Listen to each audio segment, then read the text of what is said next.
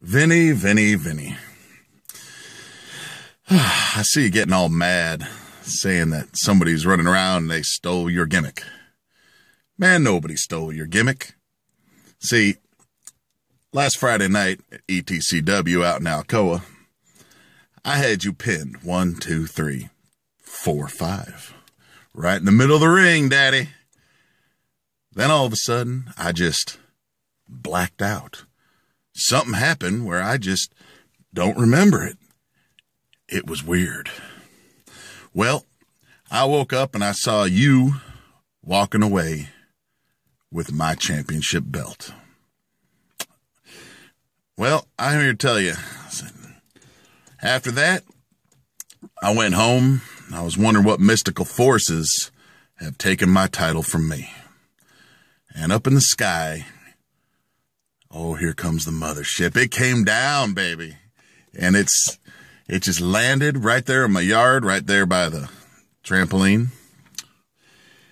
And the 4 previous Funkmasters, they looked at me and they said, "Now that's a beard, Daddy." Yeah.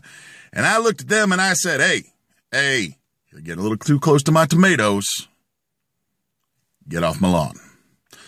But no, they were resilient. They come up to me and they said, "Big Luke." I said, "Brother, get off my tomatoes." They said, "Never mind your tomatoes." And I'm like, man, tomatoes are delicious.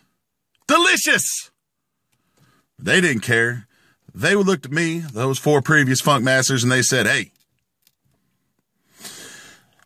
Funkmaster V, he ain't funky enough.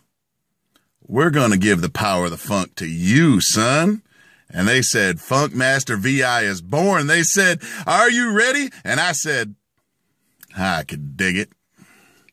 So here I am, riding around in Funkmaster VI's taxi of renown. Picked up a special guest fare, trash bag wrestler. I got my boy Toofy Neal sitting next to me. Shut up, Toofy!